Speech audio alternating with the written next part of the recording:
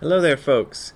Somebody sent me a really nice email today saying that my videos had gotten him through some hard times, and I really appreciate that. It's not the first time somebody has said that to me, and I understand it because, when I've had some difficulties, sometimes some YouTuber talking about random stuff has really helped me get a grip on things. And this is one of the reasons I've felt that entertainment is an important thing. That we kind of poo-poo entertainers and artists as being, sort of non-essential workers. But I don't think that's true. I think entertainers and artists do something for the community that's really important, and I'm glad to be able to do it. So I thought I'd mention that. Also, speaking of arts and entertainment, here is the latest iteration of my new book. Not really, but one of the things I do when I'm writing a book is after I have a certain number of chapters or chapterlets or almost chapters completed, I make a list of them and then try to put them into an order, and then I try to work with them in that order to see if that works, and of course I have to shuffle it around and stuff. But I've got 36 plus 37, 38, 39, 40, 42. Ooh, that's an interesting number. 42 chapters. Actually, I should try to stick with 42 chapters for those of you who understand the reference. Also mentioning again our retreat, the fall retreat, which is accessible online for the first time ever. You can find out information at aczc.org for where you can sign up for that. Also, we're on the Zooms at Angel City Zen Center at least 4 or 5 times a week. You can find information on that. Everybody is welcome to join. That's a new thing we've put up, and I plan to continue it, as long as people still want to keep joining us on Zoom. So, what I wanted to talk to you about today is this article that I just found called The Ethics of Action.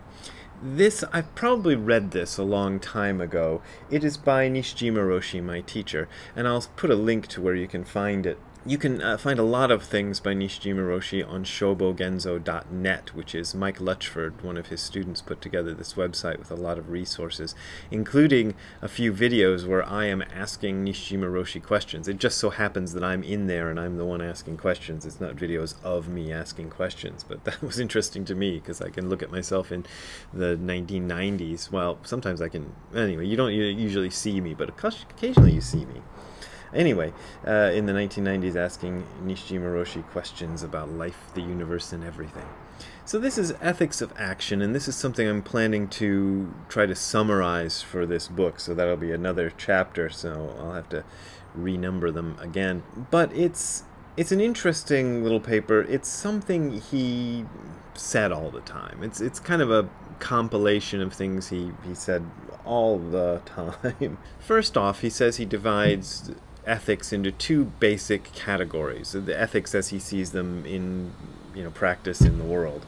One is ethics based on mind, and the other is ethics based on the senses. Ethics based on mind, or idealistic ethics, are the kind of ethics that we are most familiar with and which are described by most religions.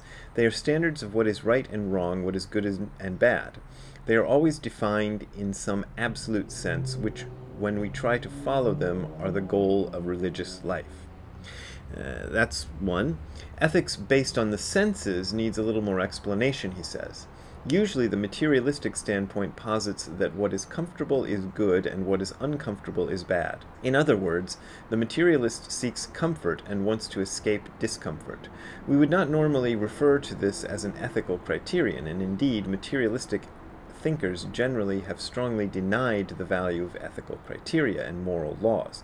But I believe that even the denial of ethical criteria is itself an ethical criterion. And so I think that there does exist a materialistic ethical criterion. That's kind of typical Nishijima Roshi grammar. This looks like somebody's fixed up the grammar, but that's really, that's the way he used to talk. Now, he says he derives a lot of what he's going to say about ethics from a certain passage in Genjo Koan, and it's a bit long, so I'm going to try to read it quickly And this is Genjo Koan. This is Dogen's, probably his most famous piece of writing. When fish swim in water, though they keep swimming, there is no end to the water. When birds fly in the sky, though they keep flying, there is no end to the sky.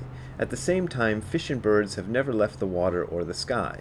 When the activity is great, usage is great. When the necessity is small, usage is small. Acting in this state, none fails to realize its limitations at every moment, and none fails to somersault freely at every place.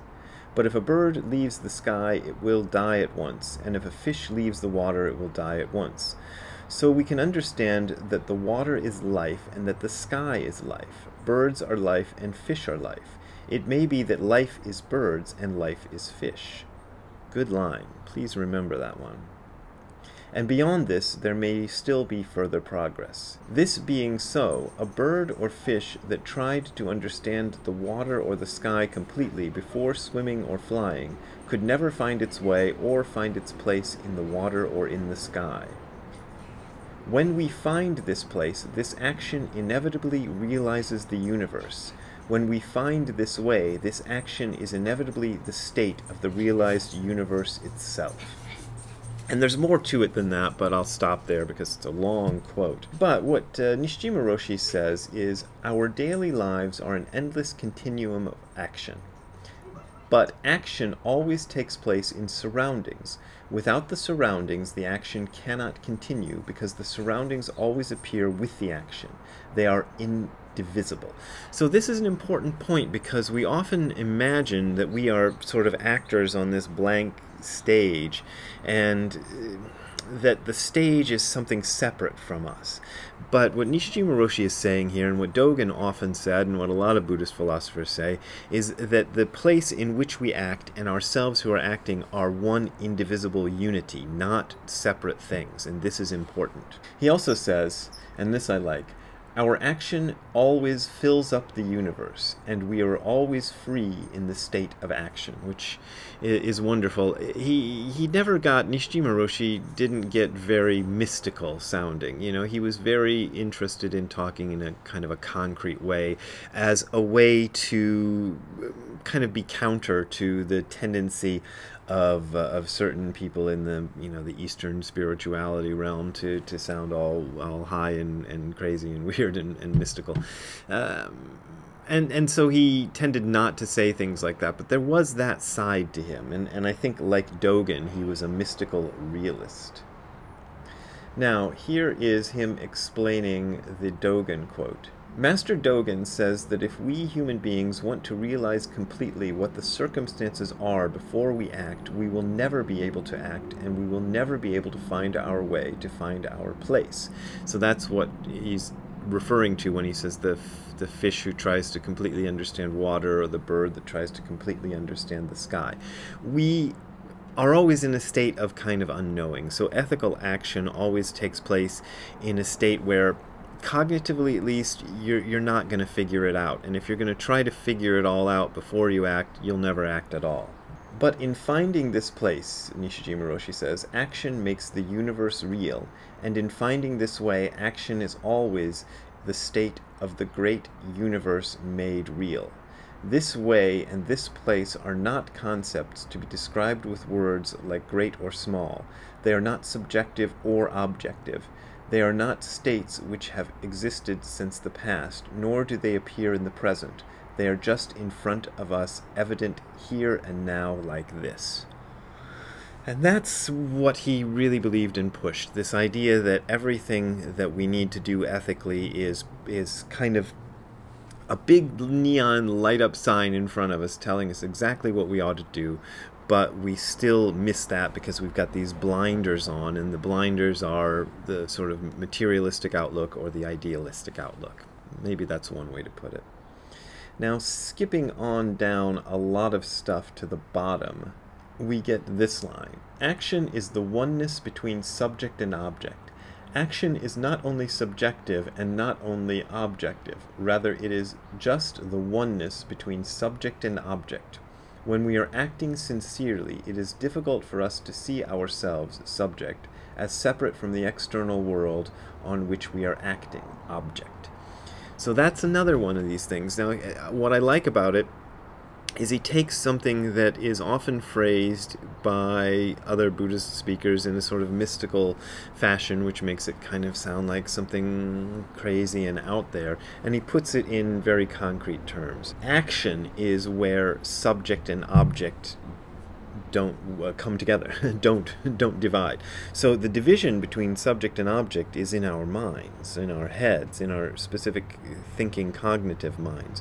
In the real world, there is no difference between object and subject, and action is where that takes place. So he was all about action as the main criteria for life, the universe, and everything. And he says, according to the viewpoint that I've just described, that our life is just action, we can see that for Buddhism, the most valuable thing in this world is just to do right and not to do wrong. It sounds pretty simple, but it's not simple, and he gives the conversation that's recorded in Dogen's Showakumakusa, aka Don't Be a Jerk, in which, I forget who is asking who, but the monk asks the master, or I think it's a learned poet, and somebody who's very smart asks the Zen master, what's the real criterion of Buddhism? And the master says, just do right, don't do wrong. The learned guy says, well, even a 3-year-old child could say that. And then in response to that, the master says, well, yeah, even a 3-year-old child can say it, but even an elderly person has difficulty practicing it. And that's the thing, practicing it, putting it into action at this moment. So ethics based on action is ethics that are right here and now at this time. This means you are, the idea that you can do something violent or evil now as a way to create some good in the future, it's taken away for Buddhists. And I think that's really important, and that's something that a lot of Buddhists, I think, are kind of forgetting lately. You have to take the right action right now at this moment, and you have to see how the karma that you create now is very important, is more important than the ideal that you have for the future, or something like that. Is the actual karma that you're creating right now, your interaction with the person or object right in front of you. That is the criteria for right action, and that is the criteria for ethical action and ethics in action. So I hope you enjoyed that. I made it a little bit short. If you want to donate to me, you can donate via PayPal and Patreon at the links you're seeing below, or if you're on YouTube, the links will be in the description on the YouTube video. Thank you very much. Your contributions are what keep me going, much more than any other source of income I have, and I thank you very much. If you're having financial trouble, don't donate to me, because I'm not desperate. But the reason I'm not desperate is because people continue to donate, and I thank you very much for that. I will put a link to the Nishijima Roshi paper below so you can see the whole thing if you want. And I'm going to go in right now after I finish editing this video and putting up, and work on writing a chapter about that for my book, and wish me luck. See you later. Have a good time all the time. Bye.